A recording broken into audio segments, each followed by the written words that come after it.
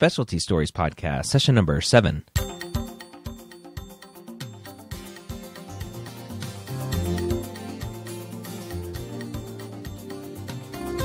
Whether you're a pre-med or a medical student, you've answered the calling to become a physician. Soon you'll have to start deciding what type of medicine you'll want to practice. This podcast will tell you the stories of specialists from every field to give you the information you need to make sure you make the most informed decision possible when it comes to choosing your specialty. And welcome back to the Specialty Stories podcast. I'm your host, Dr. Ryan Gray, a former Air Force flight surgeon, now turned professional podcaster, I guess. This is the Specialty Stories podcast. If you are new here, I also host the Pre-Med Years, which is our longest running podcast now with over 218 podcasts, and the Old Pre-Meds podcast at 58 episodes, and the MCAT podcast now around 26, I believe. So go check out all of those podcasts. However you're listening to this, you can listen the best way through a podcast app on your iOS device, on your Android device. Just search for MedEd Media, and you'll find all of the podcasts that we do here. This week's episode is a great one, speaking to a hospitalist and the path that it takes to be a hospitalist and traits and everything else that we talk about here every week on the Specialty Stories podcast. My name is Shoshana Ungerleider, and I practice hospital medicine at California Pacific Medical Center in San Francisco. Is that an academic hospital? You know, it is. We're technically set in a community setting, but we actually have several residencies, including internal medicine residents there, and I am on the teaching faculty. Okay. And how long have you been practicing? I've been practicing medicine for just over 3.5 years now. I finished residency in 2013. When did you know you wanted to be a hospitalist? I think it was midway through internal medicine residency. So sort of the middle of that second year, I was doing a bunch of night float months, meaning that, you know, you work something like 6 p.m. to 8 a.m. and admitting patients to the hospital overnight, as well as doing cross cover, which I really loved. So it was basically halfway through that I thought to myself, gosh, you know, I could really be happy in a hospital setting. There were other specialties that I considered, including critical care and cardiology, but ultimately felt like hospital medicine was a good fit for me. And why do you think that? Why was it a good fit? I like the variety of patients that I see. Variety in terms of, you know, age, the illness and the chief complaint they're kind of walking through the door with, as well as different levels of acuity. You know, we take care of patients who come in the hospital for a routine, you know, hip surgery, who are otherwise pretty healthy. And then on the other end of the spectrum, you know, we co-manage ICU patients who are, you know, incredibly ill and spend, you know, days or weeks in the intensive care unit, you know, before transitioning out. So I really enjoy the variety there. What traits do you think lead to being a good hospitalist? Good question. Well, I think I'll say first that, you know, there are many, well, at least within my medical group of hospitalists, there's lots of different kinds of people. So lots of different personalities, I think, can be happy doing hospital work. I think that traits would be, obviously, you enjoy talking with patients, given that, you know, as internists, that's a lot of what we do. I think you really have to be kind of curious and maintain intellectual curiosity throughout your years in practice, because, you know, things are constantly changing as far as how we manage common medical problems all the time. And so staying up on the literature is incredibly important. I think, you know, I very often find myself looking up, gosh, have the guidelines changed around treating pneumonia? Or, you know, what do we do in the case of sepsis? And so no matter where you are sort of in your training and then beyond, I think it's, you know, incredibly important for hospitalists to stay up on the literature. I think that's important actually for all physicians, but specifically for hospitalists, given that we treat so many different types of issues. And I also think that given Depending on your work setup, you might be working different hours. So some of our hospitalists, work a swing shift. So it's 3 p.m. to 2 a.m. For example, I work at night. So I prefer to work, 9 p.m. to 8 a.m. And so I think a bit of flexibility really is helpful. I think people that, love the structure of an 8 a.m. to 5 p.m. job are much better suited for, a clinic or an outpatient practice where you sort of know when you're going to be seeing patients. Whereas with hospital medicine, the flexibility has to come in because you don't really know how busy the ER is going to be on any given day. So kind of rolling with the punches there. Yeah. Describe a typical day. Well, for me, it's a typical night. So I show up at the hospital at about 9 p.m. or just a little before and check in with my colleagues who have been on sort of the afternoon or evening shift and go and grab the admission pager from them. So as a nighttime doc, the majority of what I do is admit new patients to the hospital. And the majority of those patients come through the emergency room. Sometimes we get direct admissions from specialists or primary care docs where the patient comes directly to the floor, or we get a transfer from another hospital. But I would say probably at least 75%, if not 85% of patients just come directly through the emergency room. And so the minute I get there, usually the pager starts going off and our emergency room physician colleagues are calling to ask us to come and see patients in the ER.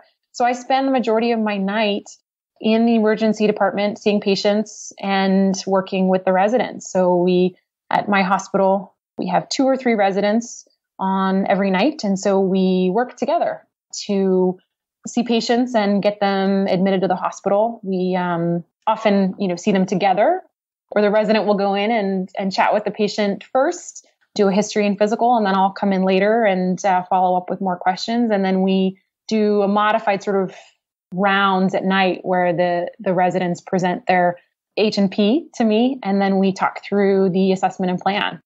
And on occasion, there will be some cross-cover fires to put out up on the floor where patients become ill overnight. And I need to read up on, the history of that patient and figure out what to do in the moment. And so sometimes that can get a little exciting. Was there a decision process for you for choosing an academic hospital versus a strict community hospital that didn't have residents? When I finished residency, I was, in the typical search for a job, and I was confined to this area, meaning the San Francisco Bay Area, because I knew I wanted to stay here. And it just so happened that I found a job working in the community for the first 2 years after I finished residency. It was a bit of a commute for me, and I got a sense of sort of what it means to be in community hospital medicine. And I really enjoyed it. And I love the group I was working with. But I really found myself after 2 years missing the educational aspects of working with residents and other trainees. And so decided to come back to the institution where I trained and felt like it was coming home. It was really wonderful. And now for the last year, I've been back working with the residents in the hospital where I trained. So I think that working with residents keeps me on my toes. They often know about sort of the latest in diagnostics and therapeutics. And so we really learn from each other, which I always thought was like a weird thing to say. Once you're an attending, you're supposed to know all these things and really be up on everything. And the reality is you can't be always up on everything. And so to me, I thrive in a team environment where, again, we can learn from each other. And I really think that's, for me, the beauty of medicine as a career, continuing to kind of push yourself to always be learning more, recognizing that, as I said, medicine changes from week to week as to sort of what the standard of care is and new information that comes out. So I find it, really exciting, and I love working in an academic environment. Do you have to take call as a hospitalist? Well, technically speaking, we're kind of on call. I mean, so for the daytime hospitalists, they have a panel of patients that they round on and check in on and make a plan for the day, whether it's staying in a hospital, being transferred to a different level of care, or being discharged home. And so for the daytime docs, it's usually the time frame in which they're physically in the hospital is pretty well laid out. And then for those of us that, work a later swing shift or a night shift, we obviously have to physically be in the hospital. So in that sense, we're sort of, when we're working, we are, quote, on call. That said, when our shift is over and we've handed off our patients to the next team coming in, we turn the pager off. I don't get called in the middle of the day while I'm asleep. That's the work of my daytime colleagues. So it's really shift work. And technically speaking, we don't have to be on call. We're just working hard when we're in the hospital. What do the shifts look like as far as number of times per week or month? For me, I work part-time, and so it's somewhat different than most hospitalists. What's interesting about hospital medicine as a field is it's fairly young, and so many hospital groups sort of figure out what works best for them as far as typical shifts. So very often you'll find, hospitalist groups who have a 7 on, 7 off schedule where they work 7 days and then they get 7 days off. And so it's, throughout the months of the year, except for, several weeks of holiday that you get your 7 on, 7 off. Other people do, a 3 to a 5 day stretch and then have time off. And so they can tailor it around their own sort of personal schedules with families and such. For me, I fill in when the full-time nighttime doctors need a break or have, family leave or vacation. So I'm lucky in that I get lots of time off to do other things. But I would say typically for nighttime doctors, they do anywhere from 10 to 15 nights a month as full-time. And it does actually nice to have several days off during a month when you're working full-time, just given that, flipping your clock from night to day and day to night can take a bit of a toll. What does residency look like to get to be a hospitalist? Well, for internal medicine hospitalists, meaning, taking care of adult patients, you complete 3 years of residency training and you're fairly well equipped to right away go into a hospitalist practice. So there are hospitalist fellowships that exist that they're not so common, but so if you want more training in hospital-based care, it's out there. But I would say for the vast majority of people that become hospitalists, you can go straight in after residency into a hospitalist practice. So really the big difference between an internal medicine physician and a hospitalist is just the place of practice. Well, I would say, to be clear, the internal medicine hospitalists are internal medicine doctors. The sort of the distinction is the career that, you could choose straight out of internal medicine residency is primary care, meaning you're in an outpatient practice seeing ambulatory patients, or you can become a hospitalist, right? As you're saying, where you work solely in the hospital. Some people do a hybrid of both, but I would say it's much more common to choose one or the other. So that's right. We're all general internists, but some of us choose to practice in the hospital and some choose to practice in the clinic. Is there something that makes a applicant competitive to get into internal medicine? Into internal medicine residency? Yeah. Gosh, good question. I think that absolutely, solid grades in your first few years of coursework as a medical student are incredibly important. I think because internal medicine is such a broad field, having a really good understanding of physiology, pathophysiology, everything that goes into our medical education is incredibly important. I think that absolutely a diverse range of clinical experience during, your ward years as a medical student is important. And I think that the more diverse months in the hospital that you can do as a medical student are incredibly helpful and informative for internal medicine residency, because internists are often the ones interfacing with specialists, especially our surgical specialists, and then other internal medicine subspecialists. The more that you can understand how those all kind of fit together, I think is incredibly helpful. I do think, depending on what your interests are, if you want to also be a researcher on top of clinical medicine, I absolutely think that, getting a background in research as a medical student can be very important. I think one thing, it's a little different with internal medicine than other fields is that there is a diversity of clinical practices that you can eventually find yourself in, after training, meaning that, internal medicine is the gateway to, like I said, primary care. It's the gateway to hospital-based medicine. It's also the gateway to subspecialties such as gastroenterology, such as hepatology, hematology, oncology, endocrinology. So there are many subspecialties that you can consider beyond internal medicine training if general medicine isn't appealing to you. Is matching pretty competitive for internal medicine? So it can be. I think that there are, several very, very high-powered academic institutions that are very, very competitive. Those, are located all over the country. I think that so if you are so inclined to end up in that kind of program, it's highly competitive. That said, there are many other different kinds of programs throughout the country. So it just depends on what your goals are for training. I think that, there's, depending on what you're interested in, whether it be research or clinical medicine or a hybrid of both, or if you're interested in doing, another degree on top of medicine, those are helpful to think about in going into the application and matching process. So there's a wide range out there. Do you see any bias between osteopathic physicians and allopathic physicians when it comes to applying for internal medicine? Good question.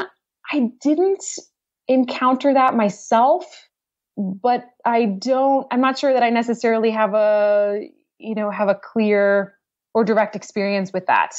My residency program was majority MD. There are a few DOs that have come through our program. Anecdotally, just from my personal experience, the top internal medicine residencies typically only look at MD candidates. I'm not sure if that's right or wrong, but I would say that's what I have seen in my experience. Okay. Are there any opportunities as a hospitalist to further subspecialize? As a hospitalist to further subspecialize, sometimes it depends a little bit on the place where you practice. So for example, in a more rural setting or a smaller town, typically you will just find general hospitalists, meaning they take care of general internal medicine patients. They may or may not also take care of ICU level patients themselves. Typically in bigger cities, there are opportunities to have a more specialized subset of patients you care for. For example, at our hospital, there is a team of hospitalists that only takes care of complicated GI and liver patients. So that's their subset of patients that they typically see. And at UCSF, another hospital in San Francisco, there is a team of hospitalists that only cares for the bone marrow transplant patients. It's their subset, and they work very closely with the hematologist oncologists in caring for those patients. So I would say that the vast majority of hospitalists practice general hospital medicine and are not subspecialized, but in larger cities or in institutions that have a high volume of specialized patients, there is an opportunity to specialize within your hospitalist practice. And are those specialists, is that a fellowship training or extra training, or is it just that's the type of patient they're drawn to and they seek out those opportunities? I would say there typically is not further academic medical training.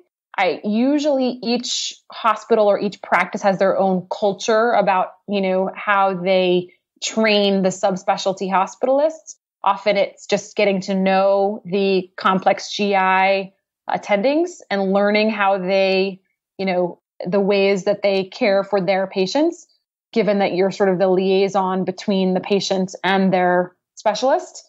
And for example, within the more specialized oncology realm, you work closely with those specialty oncologists to care for patients based on sort of the standards of care that relate to their illness. So to more specifically answer your question, there is not typically formal training on top of residency, but you sort of learn within your institution as you go. Okay. What do the boards look like for internal medicine?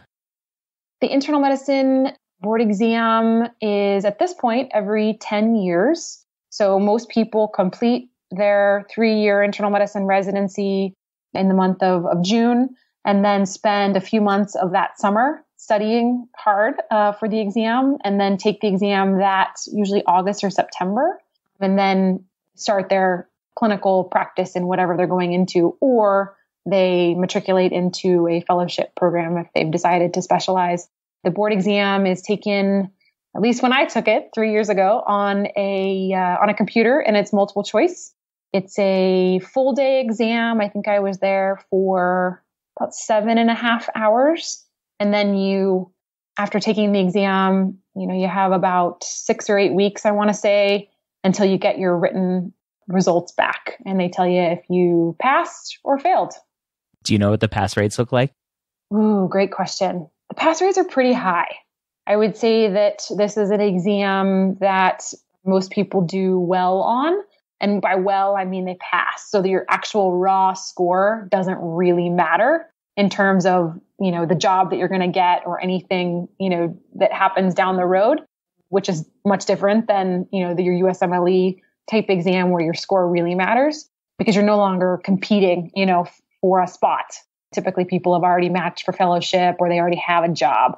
So you're really just trying to pass the exam. And I would say, I unfortunately don't know the number off the top of my head, but I would say it's, definitely the majority pass. And I would say it's probably closer to, a 75 or 85% pass rate.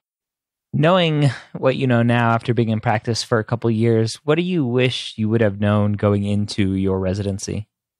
Wow, there are so many ways to answer that question. I think that, I think that what I realize now is that during residency, you work really, really, really hard. You spend so many, thousands of hours physically in the hospital. And I think that it's really easy to get bogged down by the pressure of residency, of performing well, of taking good care of patients, getting bogged down by just being really tired, which of course, we're all human beings and that happens. I think that I would have, if I could tell myself day one of residency, if I could give myself some advice, I would say, make sure that you use this time to learn as much as you possibly can, because it's such an intense environment as I'm, describing. I think really making the most of every learning opportunity, even when you're tired, even when you're ready to turn the pager off and go home and go to sleep. I think that it's time that, you'll never have again in a teaching environment where you can learn from experts, get experiences that you may never have an opportunity to have again. And I think building the idea of lifelong learning into your clinical practice as a resident is really important, because when you finish, you may not still be practicing in an academic environment or a place in which there's a specialist to call and ask a question, or, you really should constantly be learning and figuring out the ways that you can best access new information in order to take the best possible care of patients. So I don't know if that makes sense, but I absolutely think that, physicians need to recognize that, in order to be up on the latest information, it takes a lot of work. And so including that time into your clinical practice is really important. What do you wish non-hospitalist primary care physicians, I guess as a hospitalist, you don't call yourself a primary care physician. So what do you wish primary care physicians knew about hospitalists to better help you do your job? I wish that primary care doctors who, have formed a relationship with their panel of patients and have maybe known them for a long time, I wish that they would recognize that as a hospitalist, we do our very best in an incredibly brief encounter with these patients to get to know them, to formulate a treatment plan with the patient and their family together. And that it's a challenge when you really have to build rapport quickly with someone. You're literally just walking into the room and meeting them for the first time. So I would say to my primary care colleagues, especially patients that you've known a long time who maybe have a chronic illness or several, whether it be, a heart failure or cancer, I think it's incredibly important for primary doctors to inform their patients as much as they can about their medical problems and to discuss prognosis, especially when related to a serious illness. I can tell you that as a hospitalist, I see many, many patients with, let's use the example of cancer. People that I see have very advanced cancer. They may not be doing well, which is why they end up in the hospital. And I often am the one that has to break the bad news that things have gotten worse and they're not doing well and they may have a poor prognosis. And what I really wish is that primary care doctors would also have that conversation with them earlier on, further upstream before a crisis ensues, such that, as a hospitalist, I'm walking into the room, talking to a patient or to a family who maybe has a sense of that. It's very, very helpful for their care overall and for me as a hospitalist.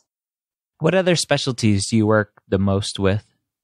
In my practice, I work a lot with the oncologists. We have many patients that interface with our hospital who have cancer. In addition, the cardiologists, as well as our ICU physicians. So we're lucky in that we have 24/7 intensive care practice available in the hospital so that we co-manage our sickest patients together. So I would say those three are the top specialists that I tend to work with. Okay. And I'm assuming emergency medicine as well. Oh, of course. Yeah. Yes. That I always forget. That sort of goes without saying. Absolutely. So I work most closely out of all of those, most closely with our emergency medicine docs. I spend, the majority of my time at work physically in the emergency room. Are there any special opportunities outside of clinical medicine specifically for hospitalists?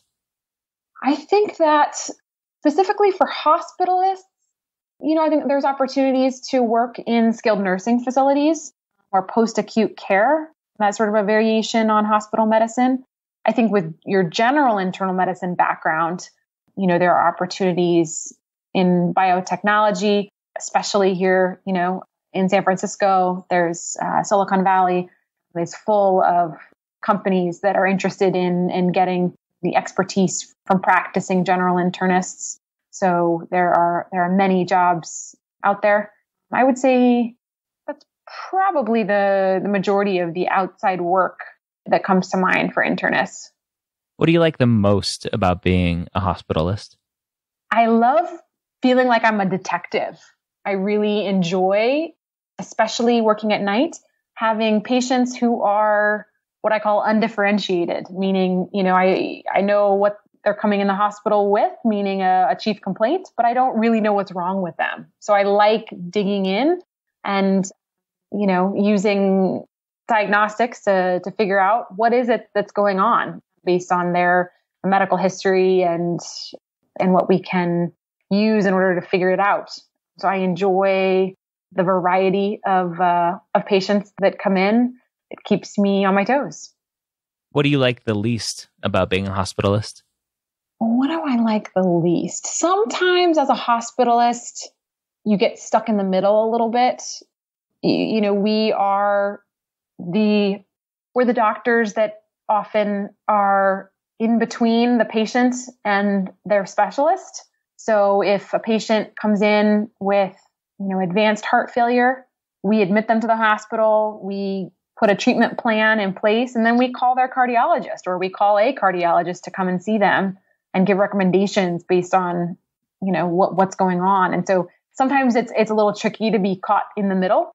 It's often wonderful and it's very helpful to have those specialists weigh in on patient care. But sometimes it's just navigating, the needs of the patient, your own needs as a hospitalist, and then the needs of the specialist. And so that can sometimes be a bit of a challenge. If you had to do it all over again, would you still choose to be a hospitalist? I think so. I'm really enjoying my practice as a hospitalist. I think, going back to your question earlier about medical school, I wish I would have gotten more exposure to other fields.